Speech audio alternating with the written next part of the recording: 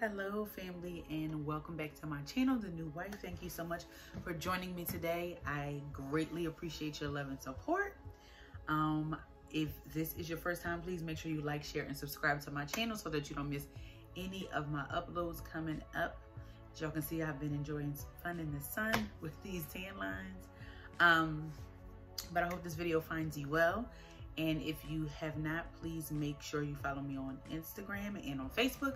Facebook under Diora Smith, and on Facebook, The New Wife all underscored, which if you are currently following me, then you know today's title is Letter to My Grandma. So I'm basically just going to share really quickly my journey thus far. My grandmother passed away in 2007, Ida Williams. Like, it's low-key really hard to say her name without like chuckling because she was hilarious. Very strong. Very family-oriented. Meaning that she would hurt somebody over her family. She would check anybody, but she would love you all in the same minute. And she was very good about trying to force the best out of you.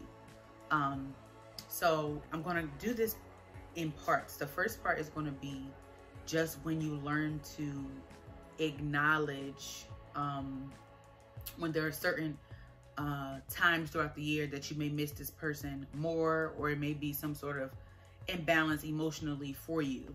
So she passed away, like I said, July 4th.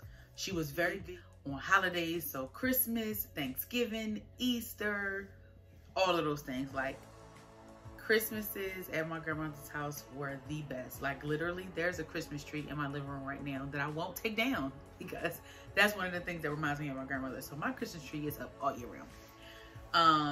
My Christmas tree has not leveled up to hers yet, though. Like, no, that hasn't happened yet. But, and her birthday's in April. So I'm saying all of these things to you so that you can, in your own life, maybe assess when those particular dates, if you will, are for you. Because with those dates, one, it makes you aware of when they're coming. It then allows you to let your spouse or the people you stay with, or your close friends, whatever the case may be, aware, because they are going to come in those times when you may be frustrated, when you may be more quiet than normal, or don't really feel like doing anything, or you really do want to do something. So because I'm aware of those times, I'm able to let my husband know. And when things happen with me, so like this year, July 4th was amazing. I had a ball. It was awesome. Like, I had so much fun. We went to my sister's house. We grilled, you know what I mean? We got in the pool. We was in the pool for like 3 hours. And then I went to my mentor's house, and she had like a dessert bar and like fireworks on the lake. It was beautiful. I had a great day, awesome day. And I actually even sat up that morning and prayed and talked out loud for a good while that morning. So I was fine. Now the next day, July 5th, no good. I was no good. I could just feel all of the needing to cry or needing to release. Like, I could just feel it, you know, and I still needed to work that day and all of those things. And I felt like as soon as I said it, it was going to just, like, I just felt like I was going to crumble. And I woke up frustrated and irritated. So I went and I spent some time with God. And I know there's a scripture that says, for the spirit of heaviness, put on the garment of praise. And that's what I began to do. And I did feel better. I won't say that I felt the greatest, but I did feel better. But I knew that I had to let my husband know how I was feeling in that moment, because I could feel how frustrated I was. And I did not want to take it out on him, nor did I want to take it out on my bonus baby. And because I couldn't get the words out, I just simply text like, hey, I know how I'm feeling. Because I did say, I was like, you know, I feel off today. And I wound up just texting him. I said, hey, I know why I feel off. I said, I'm really missing my grandma today. I said, I'm trying to say it, but I'm trying like not to cry. So he just came back in the room, walked over to me, and he hugged me, and I was able to release those tears that just needed to come out in that moment. So I'm saying all of this to you because one, it helps you to be more in tune with you, more in tune with your own feelings. And to know that it's okay to honor that person and remember that person and do something to commemorate them, whether it's a cookout or who knows, maybe I can start doing Christmas in, Christmas in July. You know what I'm saying?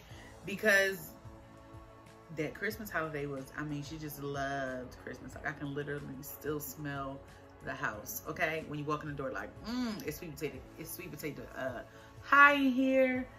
Oh, I can just smell the fried chicken and the collard greens and the mac and cheese. She would always do her stuffed fish, which the kids were not allowed to cut.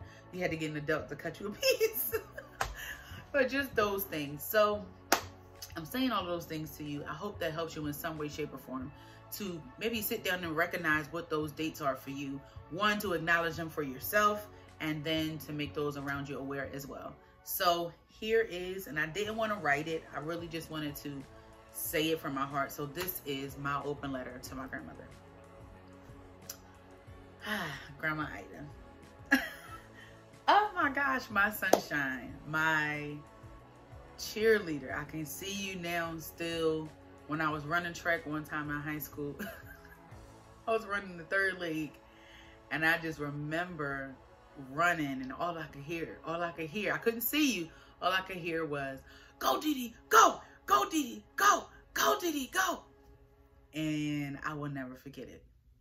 You are unforgettable. I miss you so much, so often.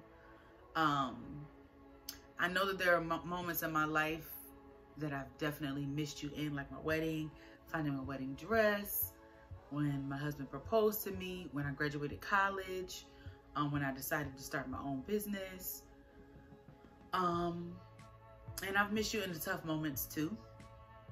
Like when I had my miscarriage, life things. Ooh, life things. But I'm grateful. I do really wish you were still here, but I don't necessarily know if I could handle you having to leave again. I wish you'd been able to meet my husband. He's super dope. I know you would have tried to, read him, if you will. I wish you were here to get us in check, and I don't necessarily mean my husband, myself, not saying we don't need help, because nobody's perfect, but I just really wish you were here to kind of get some things together with our family, because we've learned to be so strong from you, we've never really honored our pain or really mourned you.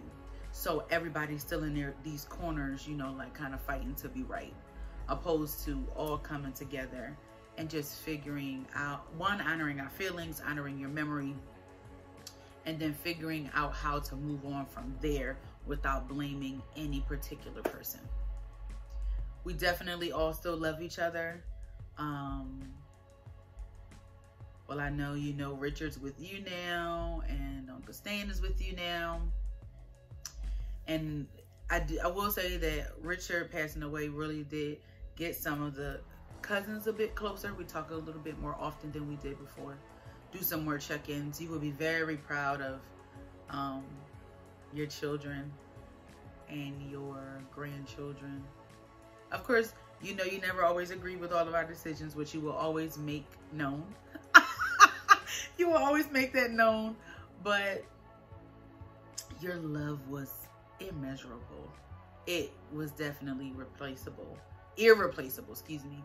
And I've been toying back and forth with the idea, and I think I'm going to stick with it, that when we get pregnant, whenever that is going to be, not rushing it right now, Father, but I do want to, if it is a girl, to have her middle name to be Ida. So I thank you for always allowing me to be myself, helping me to see the beauty in myself when I was searching for it. Even though I had a great father. Thank you for loving anybody, even if they were, what people would say, step this or step that. Everybody was yours. Everybody was your grandchild. Everybody was your child. And you did whatever you could to help in any way, shape, or form.